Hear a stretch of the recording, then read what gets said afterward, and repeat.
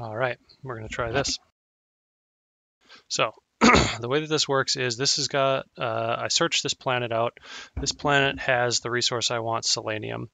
Now, in order to harvest this, we need to go down to the ground and mine it. The first thing we're going to want to do is planetary scan it. Now, I've already done it, but I'm going to do it again just to show you what it looks like. Maybe I'll do it on this planet real quick. So my surface scanner on the left side says switch mode because I accidentally went to combat. That's fine. So here we go. It says surface scanner, pulls up my probe launcher. On the right side says 6, so I can use 6 probes to scan this thing. So I'm just going to fire off a couple right away because I know it's a big planet.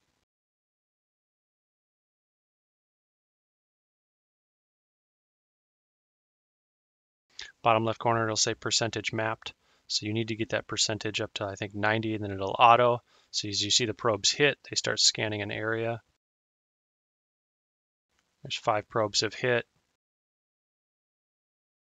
88. Okay, so it's going to make me get closer because I don't know where those probes are missing.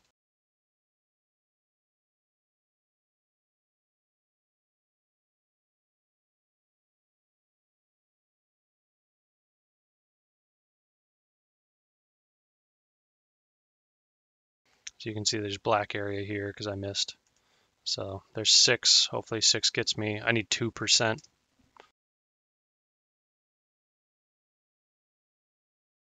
There's an efficiency target you can see on the right side there.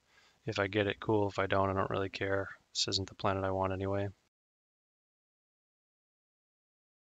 There it is. Okay, so surface scan's complete. Now I exit out of this. I look over here. And now it's going to give me a bunch of these surface signals, geologicals, where do I want to go, this kind of thing. We have already scanned this planet, so we already knew where some of these were. We've already been down to the planet, so we've already done some of them. I'm going to select number 3, geological site number 3. Doesn't matter which one you pick. They'll have different things at each one of them. So there's 26 sites I can land and mine. I'm not 100% sure where Shark is right now, but Shark's with me. So I've selected signal 3. I'm going to go in, I'm going to land on this site, and then we're going to start mining.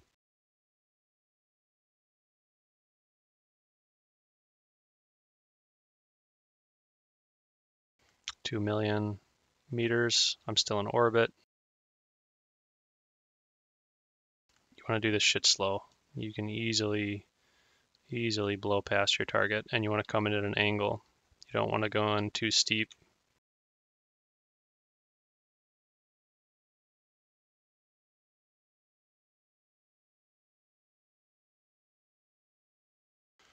Shark, I don't know if you can see this if I'm streaming it, but I am recording it and I'll put it on YouTube so you can watch it if you want later.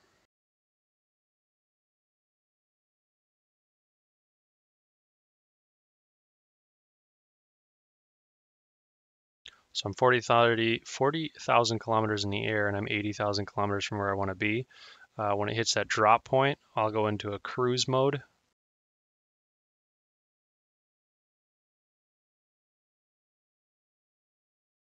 And I'm just free floating. I have no control over my throttle.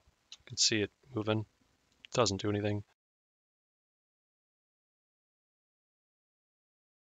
I want to aim at my target, but I don't want to crash into my target because I still want to come into orbit above it.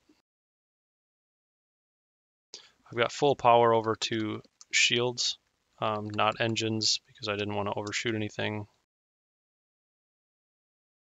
I have no weapons on this Diamondback. Nobody should, nobody will.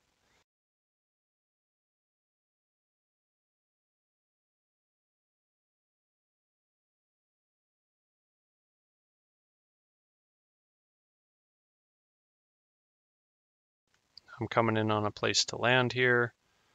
All these rocks are good. Most of these will be mineable. So now what I'm looking for is a flat spot to land. I don't really see one nearby. I don't super want to drive down this cliff. And I also don't want to have to drive up this cliff.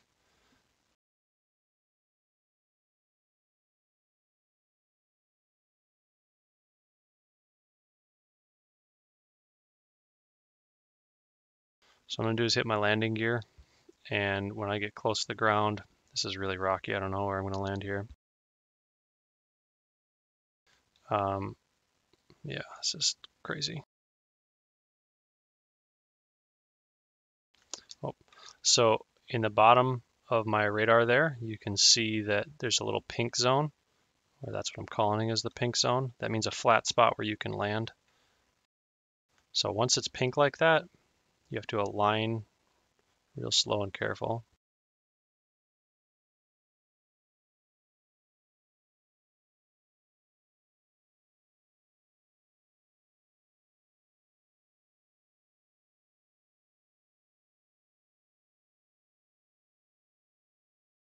This is why we do this in Diamondbacks. The bigger the ship, the bigger you have to find a flat spot. So we use the smallest ship possible. There we go, finally touchdown.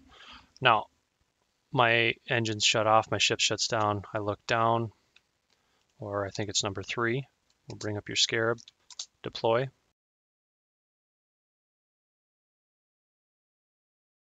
So now I've got my beacon on, so he can navlock me and warp to me. It'll save him a lot of time.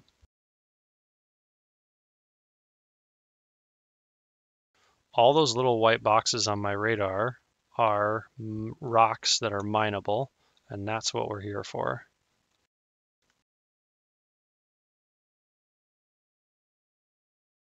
So there's a thing called drive assist. You can see it up here. It's off for me. Highly recommend you turn it off. It's a throttle, but in stuff like this, it's just kind of a pain because you really want to just tap the throttle. I can also go into turret mode and just drive around, and whenever I see those white squares, select it and then shoot them.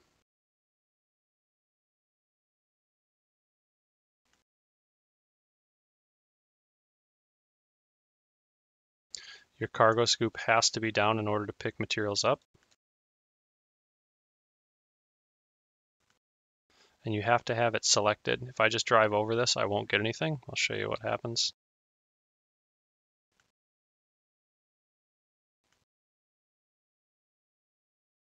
You don't have to be in turret mode to shoot stuff. You can just be in drive mode and your turret will gimbal and auto lock, but it's a little tougher to see and to shoot. So this is the arsenic.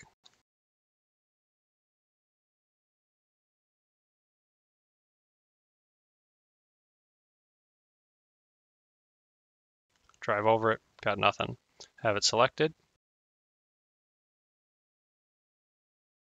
collected. So you have to shoot it off and then select it.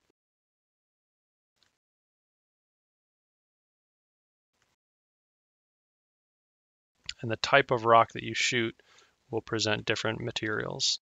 So this is a cobble, this is just a rock, so it's going to produce a low level mineral, phosphorus.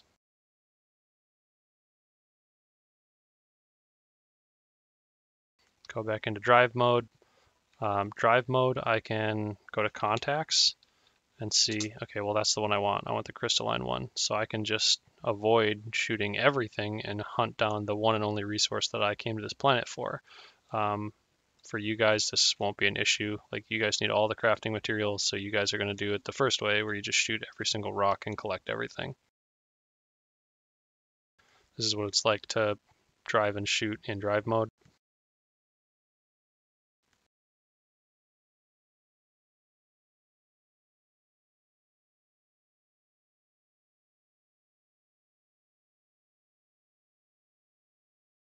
All right, and this is where I'm going to stop this video. I will show you how to find your ship and get back into docking after. I'm going to farm this planet for a couple minutes.